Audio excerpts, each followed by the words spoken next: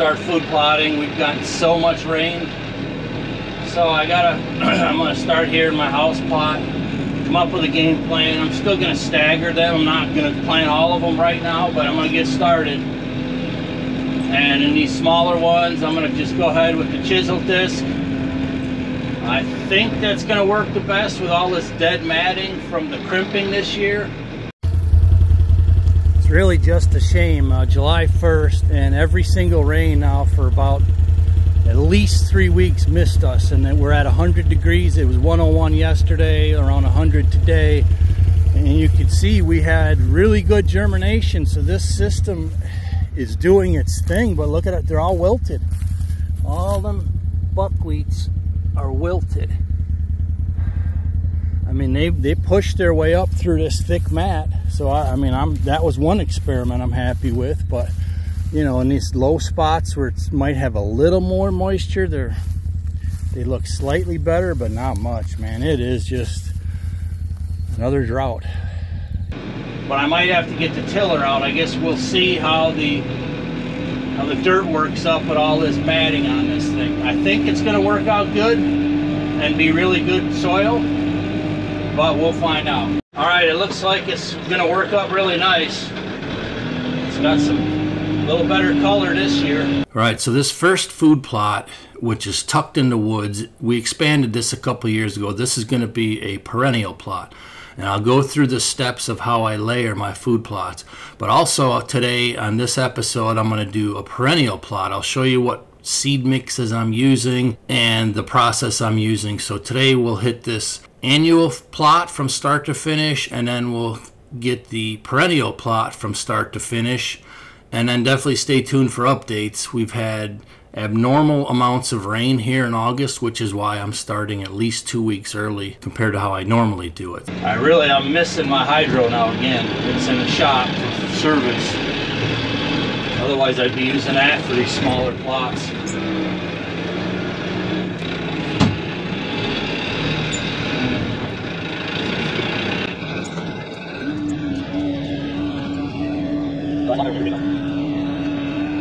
Over here,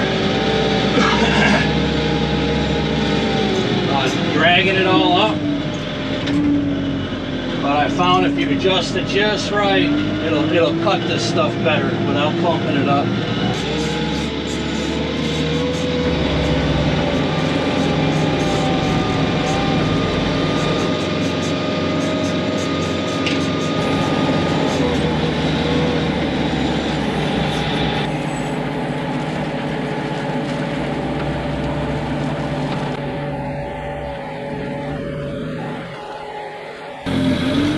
I'm on my third pass now.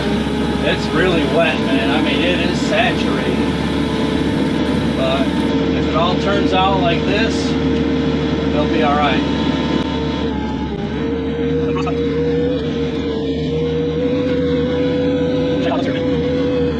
All right, so this section took 3 or 4 passes. Partly because it used to be woods just a few years ago, and it's still getting developed and improving. So the next one I'm going to jump in. It's the same plot, but I'm cutting across towards the gray tower there to put in the new clover plot mix. And that used to be farm field a number of years ago, so you're going to see how much better that works up than this little pre-wooded area, if you will, with all the thatch.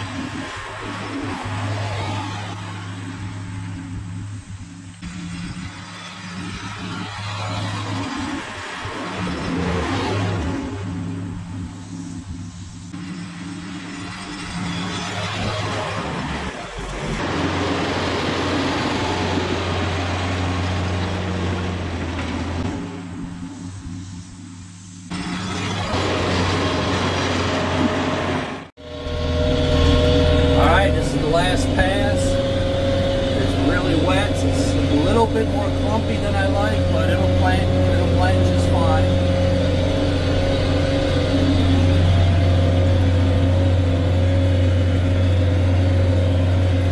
So it's time to get to planting. All right, we're ready for round one. I put the planter basket back on. I got triple 13 for the brassicas, 624 for the clover mix.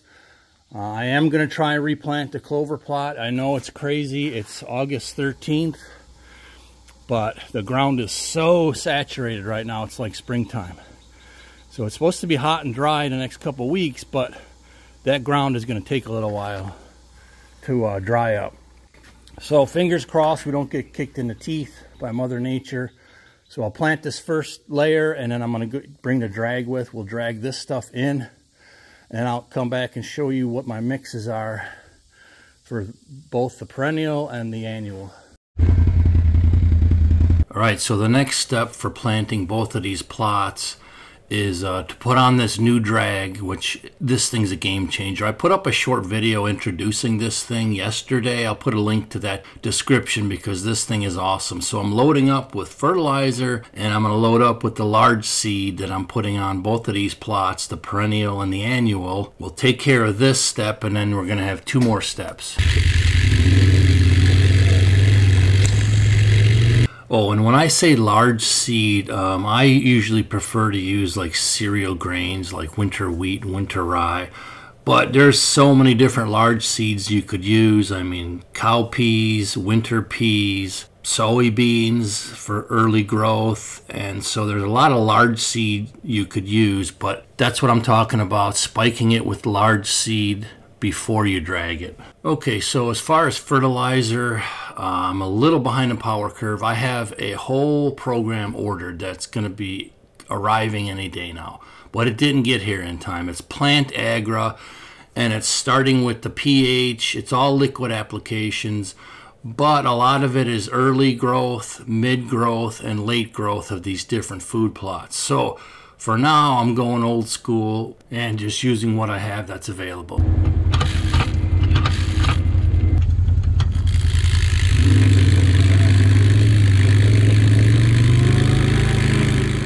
Alright, so after the large seed and fertilizer is spread, I then run a drag over it. I do this for a number of reasons. A, the seed is larger and it can be buried more. B, the fertilizer gets down into the dirt instead of leaving it lay on the top. And C, if you have a dry spell or whatever and you run the drag over your large seed and you bury it, let's say an inch or an inch and a half, it's going to have more moisture down there as opposed to just laying it on the top and running a cultipacker. So that's why I do the extra steps that you're going to see in this. And this drag at this point in time is one of them.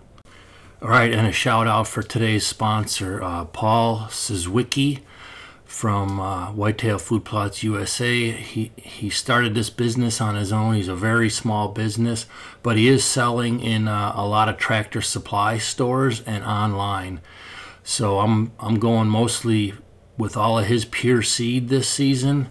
I did it last season and I really liked it. So if you're looking for really good seed with no fillers in it, I'll put a link to the description because he does a really good job on putting very unique seed blends together. So now I'll show you what I'm putting in for the two plots. So for my new clover plots, I'm using this Meadow Mix Plus.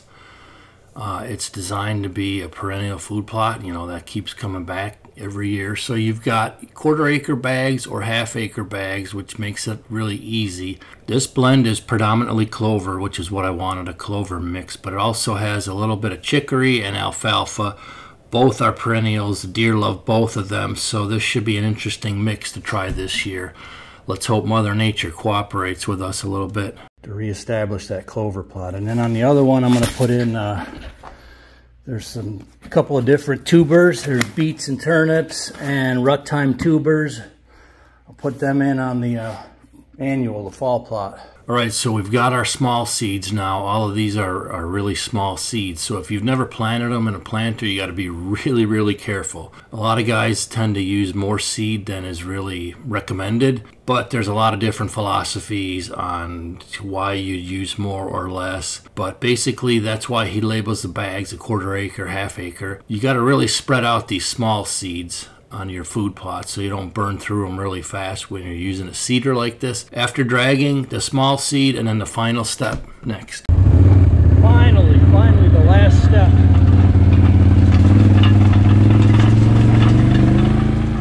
All right, and the very last step for me after you put your small seeds on is to cultipack it.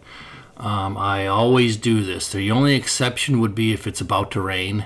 Like if you got like a big radar or rain coming, you could just broadcast the seed and let the rain do the job of seed to soil contact. But if there's not rain in the forecast, I prefer to cultipack it to try and get them seeds smashed into the dirt for better seed to soil contact. I've just found that it works better that way when you cultipack it. Oh, and if you don't own a cultipacker, don't worry about it. There's other options. You could get a lawn roller if you like. You could use your ATV or your tractor and just drive over it. That's what I did on my very, very first food plot. I can remember it, even though it was 17 years ago or something like that. You can cultipack it with a vehicle.